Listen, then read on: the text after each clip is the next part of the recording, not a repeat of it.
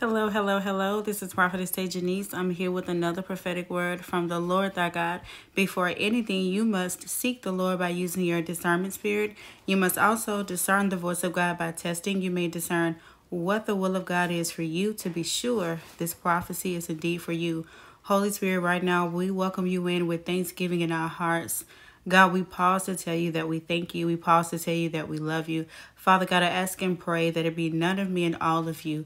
God, I ask that you touch each and every person that's watching this video.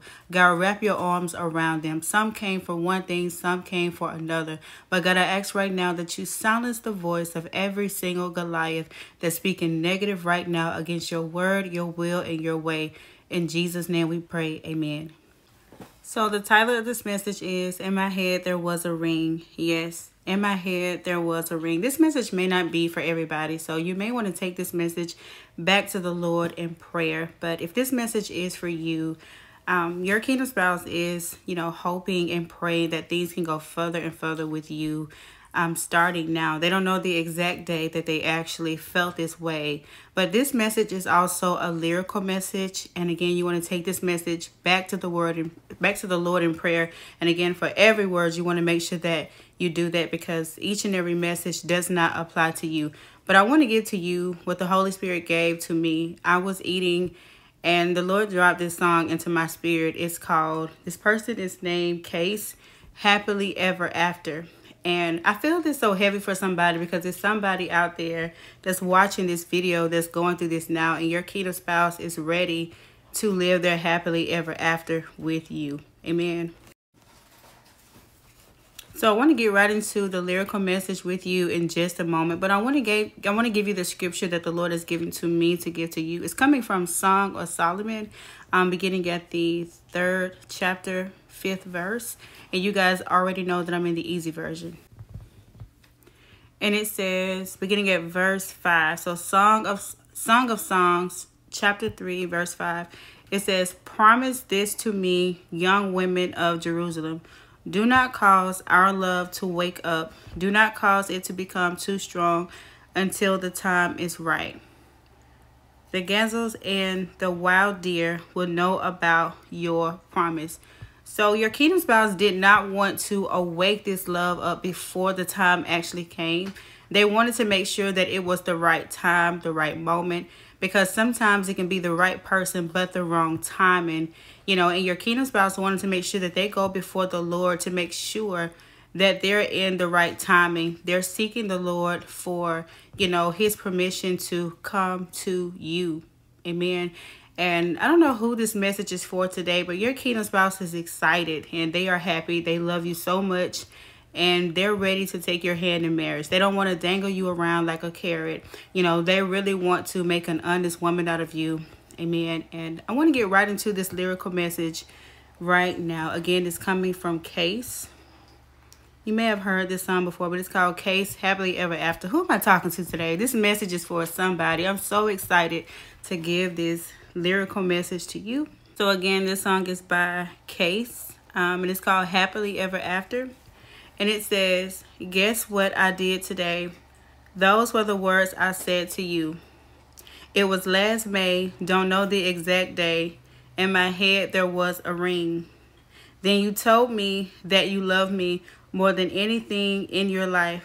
So I asked you, would you do me the honor of being your wife? Who is this message for today? Your kingdom spouse knows that you love them more than anything in this life, and they've been planning to, propose to you. They've been planning to have a life with you and share it with you. Amen.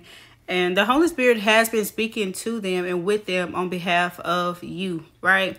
And the Lord wants them to know that, hey, it's okay for them to go ahead and take this step with you. They want to be your protector, your provider. They want to support you financially. This person is serious about you. Who is this message for? Who am I talking to? And it says, so I asked you, would you do me the honor of being my wife? I will be your man, your protector, your best friend, till my humble life is ended and time begin again. So you're the one that this person wants before their liver starts to fail. They want to be with you. They are serious about you. Amen. This message just had me in awe right now because it's somebody that's getting ready to, get engaged. This person's about to propose to you. For some of you, this may be confirmation. You may have already gotten your proposal. This person may have already, chosen you. Some of you guys have been through a lot.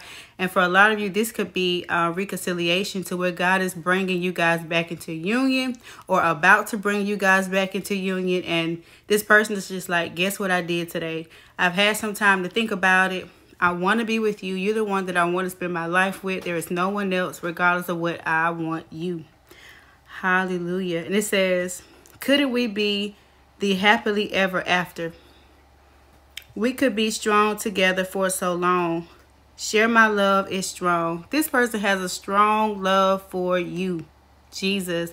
No matter what you guys have gone through, their love is strong in the Lord. They have so much faith in the relationship between you and God. This is that scripture from a three-strand cord. Amen. This relationship is not a relationship that is easily broken. You guys may have been through so much. Nothing can break this union, this relationship apart, because what God joins together, no man can tear apart, no matter what has happened. When God is in the midst of this thing. So yes, what God puts together, no man can tear apart. So you want to make sure you silence the voice of every single witch, warlock, Goliath that's speaking negative. We want to curse the imagination that whatever the enemy thought he was going to do, it is not going to work. Amen. You have to trust God all the way through. Mark 9:23 says, anything is possible to those who believe. If you believe that God can heal that relationship, that marriage, that bond, it's going to happen. And guess what? There is nothing the enemy can do to stop that. Weeping may endure for a night, but joy comes in the morning. Good morning, everybody. Good morning. God is getting ready to do this thing sooner than you think. And again, for many of you, it's already being done. It says, you don't have to look no further than me, Jesus. Don't look no more, baby. Yeah. You don't need much more than my loving to make you happy. I'm so happy. I'm so happy, babe. Beneath the side of God, I will make this vow to you. So come on, baby. I'll be right here. Stay with me. Said I'll be here, babe. Hey, this person is reminding you that they want to make this vow before God. That they want to tell the Lord that this is my man. This is my woman. I'm making this vow. I want to be committed to this person. They want to love you like Christ loves the church. I'm telling you, this person really, really loves you. You don't have to worry about them going anywhere. Anything coming between the relationship, God is joining, for some of you, this marriage, this relationship, this union back together. And again, for many of you, this is confirmation. I am so happy right now for whoever this message is for. And it says, couldn't we be the happily ever after? Right? That's just like the end of a child's story.